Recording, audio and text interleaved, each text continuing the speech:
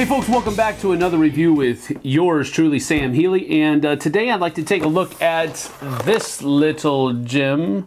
See what I did there? I've talked about this game a lot. Now, if you know anything about me, you know I am not an abstract strategy game player at all, really. This is one of the games, however, that I truly enjoy, and it is most definitely an abstract strategy game where you have these different shapes that are comprised of a number of gems, and you are trying to place them onto the board in their varying shapes and sizes. And the person who does it the best, who places the most gems on the board by the end of the game, wins. So let's take a look at it and we'll talk about what you think afterwards. So here I have a 4-player version of Gemblo set up for you. Now, components may have changed. This is probably one of the, not original of course, but it's probably one of the older editions because I've had this since it came out. So component quality may have changed over time, so keep that in mind. But basically, the way Gemblo plays is that each player has the same number of shapes and the same number of gems at the beginning of the game. And basically, each shape is one of these guys. So this one has 1, 2, 3, 4, 5 gems on it. And this one also has 5 gems, and you have all these different kinds of weird shapes that you can play all the way down to a piece that is just simply a single gem. And what you're trying to do is you're trying to get as many of your gems on this board as you possibly can before you cannot place any more pieces. Now that might seem easy. I guarantee you it is not. I don't think I have ever fit all of my gems onto the board at any given time. I have seen it done, but I have not done it, and it is very difficult. Now, how do you place gems on the board? Well, it's quite simple. First of all, if you look at the board, it has this different kind of pattern on it where you have all of these little shapes in here. For a 4-player game, the corner of the board here has a little 4 in it. You can see that. And then if you follow that row all the way over, here's another 4. So one player will start from this point, and another player will start from this point, and then third player will start here, and fourth player will start here. And the play area is the square in between those 4 points. So anywhere in this square here where you see those little icons, so to speak, or these hexes, you are able to play within that area. So as we begin the game, you have to start from your corners. So green player will start right there. And so in similar fashion, red player will start. Maybe they choose something like this. And then blue player will say, you know what, I'm going to be even more different and go like so. And then purple player says, you know what, I'm going for straightness. And so as we are putting more pieces on the board, now we have to follow certain rules. The first placement was very simple. It has to start from there, stay within the boundaries, and go from there. But now you have to be able to connect to your color by one spine of a hex. So, for example, I could put this guy right here just like this because it is connected by one spine of a hex. 3 spines, bad. 2 spines, bad. You can't do that. But something like this is okay, because there is only ever one connection between the 2 pieces. There are actually 3 spines, but there is still just one connection between a spine, okay? So that's the different rules. So let's say we go like this. And so game would continue.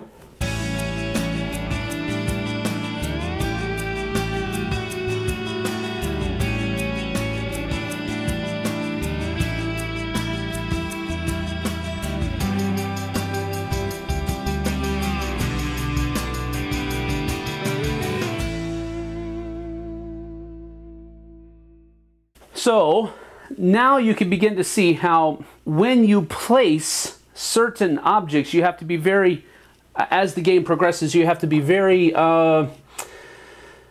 original with your placement, because now you have to start figuring how you're going to be getting more placements, more playing pieces in between your other places, because while I have all this room over here, it's going to run out pretty soon because I'm sharing this room with red, and I'm sharing this room with red and purple now. So I'm going to try to break through some of these other sides so that I can try and score some more points.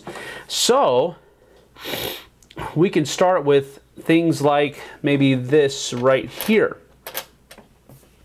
where I'm connected by one spine here, but I'm wrapped around this piece. So now that I can play over here, and then I could also come off of this spine right here and come over here. Now, there are situations where you will be able to jump across a seemingly blocked line row of hexes.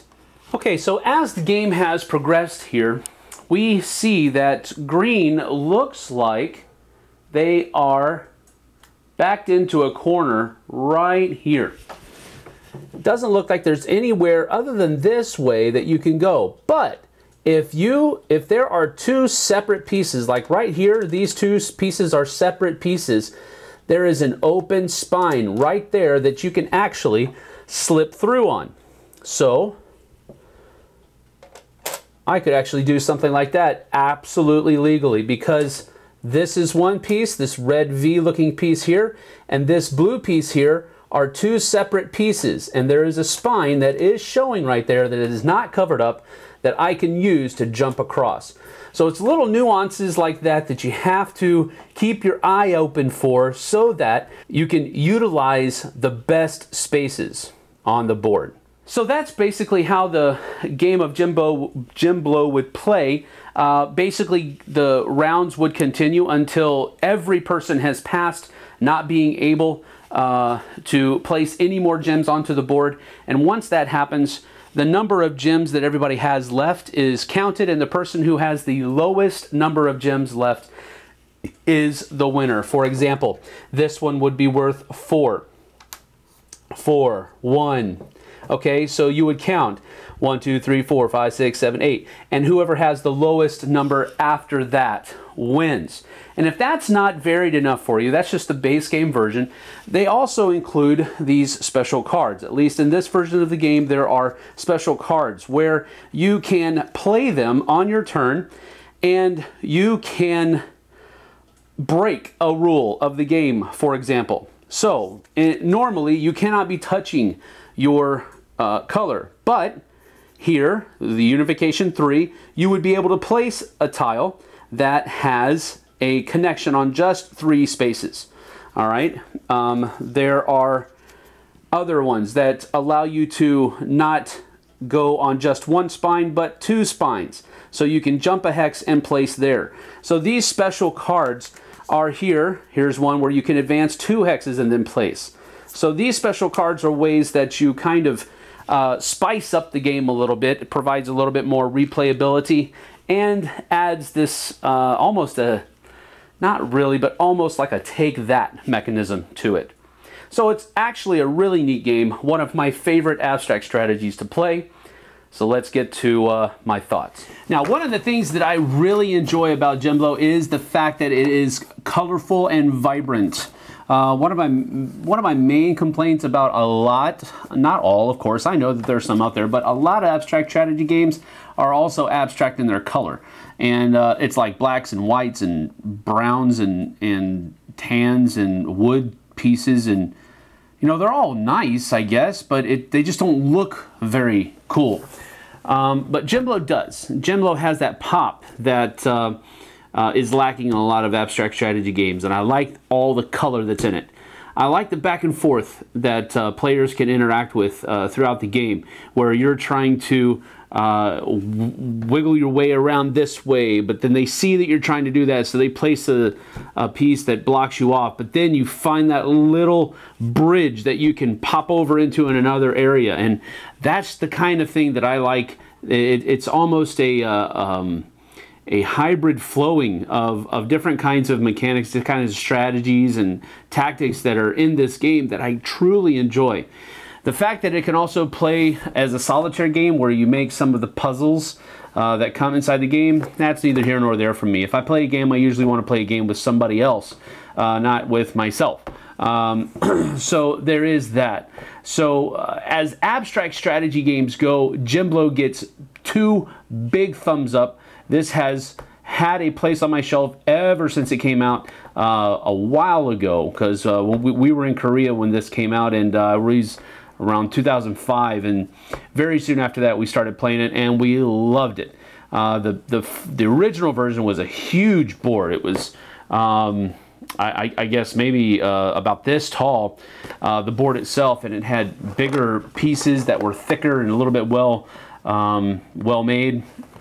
The components on this one, the reason I picked this one up is because it was more compact. Still the same game, just smaller, and the components were still good, as you saw. Nice durable plastic, and just really went well. And I love how those pieces kind of click into place, and if it doesn't click into place, you can't place it there. Really love this game. 2 huge gem piles up for Gemblo. Go check it out. Always try before you buy. See you on the flip side, folks. Thanks so much for watching the Dice Tower videos. Find more great videos and reviews, as well as our top-rated audio podcast at Dicetower.com.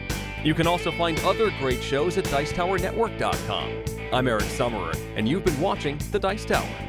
The Dice Tower is sponsored by Cool Stuff Inc., where you can find great games for great prices. Cool stuff in stock. Check them out at CoolStuffInc.com.